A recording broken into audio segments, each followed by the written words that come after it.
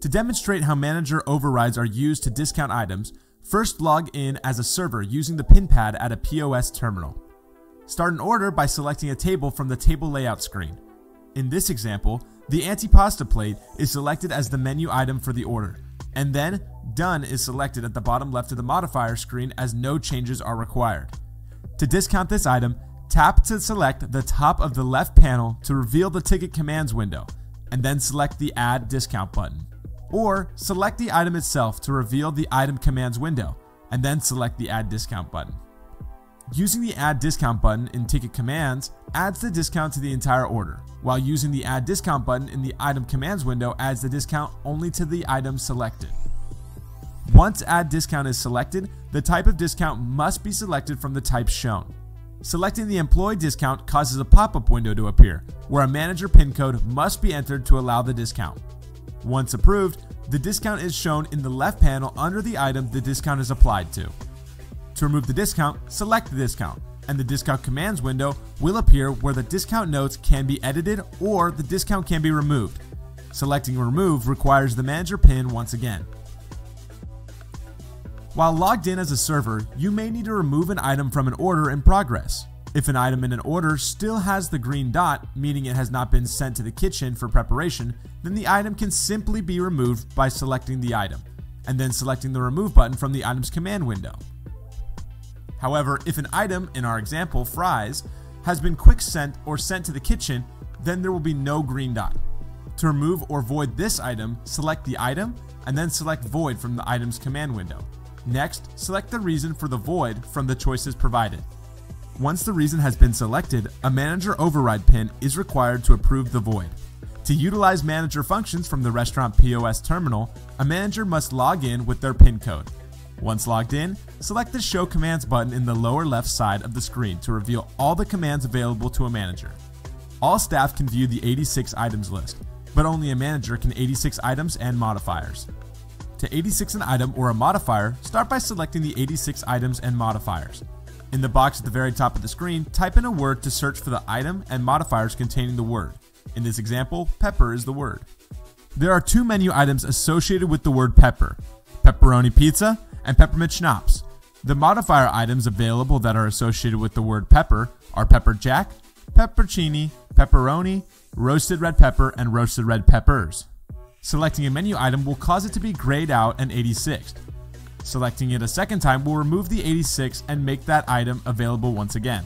Selecting any of the modifier items such as peppercini will cause a pop-up window to appear, allowing the modifier to be 86'd on any or all of the menu items it is associated with.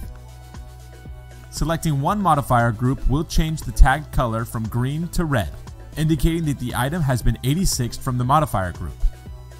Select Done when you are finished. Looking at the modifier groups, the color tag for peppercini has changed from green, available in all modifier groups, to blue, available in a few modifier groups. Select Done when you are finished and ready to return to the table layout. At the table layout, select the menu button at the bottom right side of the screen. This will bring up the menu screen. From the menu screen, select and hold on a menu item, such as grilled cheese for example. A pop-up window will allow access to the menu item information, nutrition facts, 86 item, or edit item. Selecting 86 item will cause the item on the menu to be grayed out and unavailable. Selecting and holding the item again will present the pop-up menu where the item can be edited by selecting the Edit Item button. An Edit Menu Item window will be presented where the item's name and price can be edited. In addition, the item can be set to an out-of-stock status or be set to use the quantity on hand, which can also be updated here. In our example, the Use Quantity on Hand is selected and the remaining quantity on hand is 5. Select Close when finished editing the item. Returning to the menu screen upon reviewing the grilled cheese menu item, there is a number 5 in the lower right corner of the menu button, which indicates there are 5 grilled cheese sandwiches left for guests to order. Every time a grilled cheese is ordered from this point forward will cause that available number to decrease by the number of grilled cheese sandwiches ordered. Once that available number reaches 0, the item will automatically be grayed out and unavailable. To verify that servers are closing out all of their orders at the end of their shifts, select the Show Commands button in the lower left corner. When the Select Command window appears, select the Closeouts button and a closeout screen will appear showing all of the active users. Selecting them one by one, their closeout reports can be viewed. Select Done when finished. Alternatively, selecting Show Commands and then selecting the End of Day button. The End of Day screen will appear showing the daily sales totals, all orders that are still open, the remaining clocked in employees, as well as any closeout reports that need to be run. Selecting the Closeouts button at the bottom left side of the screen will cause the closeout screen to appear once again with all the employees that were working that day. However, this time there will be a green banner at the top of the screen indicating that you are working on End of Day. Click here to continue. Selecting an employee will show their closeout report with their open orders, their cash reconciliation status, their payment summary, their discount summary, their paid in/out summary, their surcharge summary, their group sales summary, their point of sale details with voids, averages, and totals, their gift card summary for gift cards sold or used, and a final payment detail. Selecting that green banner at the top of the screen will return the user to the End of Day screen. To view the End of Day report, select the blue Report button at the top left corner of the End of Day screen. The End of Day report looks very similar to the server closeout report, but contains all of the day's data from all the individual closeout reports for the entire restaurant. The End of Day report is set to run automatically at the close of business every night. To make sure this report runs successfully, return to the summary of End of Day by selecting the blue Summary button at the top left of the End of Day screen. Make sure there are no remaining open orders, that all employees have clocked out, and that all closeout reports have been run. Upon verifying this, the system can be closed down for the night. To leave the End of Day screen, select Cancel in the lower right corner of the screen. If an employee's hours need adjusting, select a clocked in employee from the End of Day screen. The Adjust Time Clock screen will be presented where clock in times and clock out times can be adjusted for every employee. To exit this view, select the green banner at the top of the screen. Selecting Cancel in the bottom right corner of the End of Day screen presents the menu screen.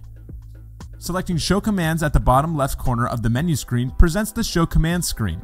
Selecting the command Adjust Time Clock will display the Adjust Time Clock screen, where all of the employees who have clocked in that day are shown. Selecting an employee such as Lila Jackson will display all her clock in and clock out times during the day. If the first clock in was incorrect, it can be selected and then edited via a pop-up window. Select Done in the lower right corner when finished. From the menu screen, select the List Orders button in the lower right corner of the screen. Then select Remove Unsent Items from the Active Order pop-up window. In the right-hand panel, make sure the Order Status Closed is checked to reveal all the closed orders for the day.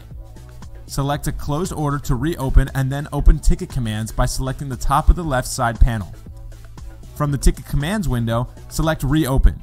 Notice that any cash payments that were previously applied will be removed. If there is a credit card payment, select the payment and remove it when prompted. Additional order items can now be added to this order. Once the orders are complete, all payments will need to be re-entered to close out this ticket.